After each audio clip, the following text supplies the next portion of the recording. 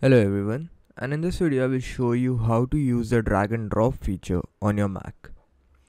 So for example, if I open Finder and in the downloads folder you can see the Mac folder. If I go there, and there are a bunch of documents right here, and there's a folder named personal which is completely empty.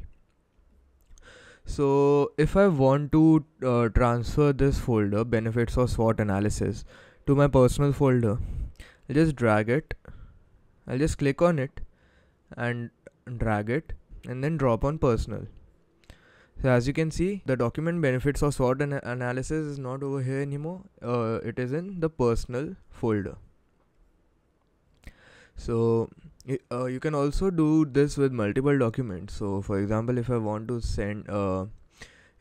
to drag and drop these three documents from here to the personal folder, I'll just on my keyboard press command and then hold these three and then drop them in personal. So as you can see, these three documents have been dropped in this personal folder and they are not here anymore.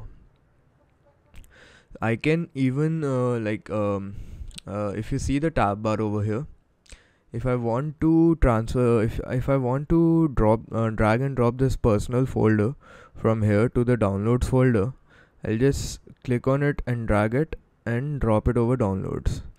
So if I go to downloads again, you'll see that the personal folder is now here. So that is how you use the drag and drop feature on your Mac. Thank you.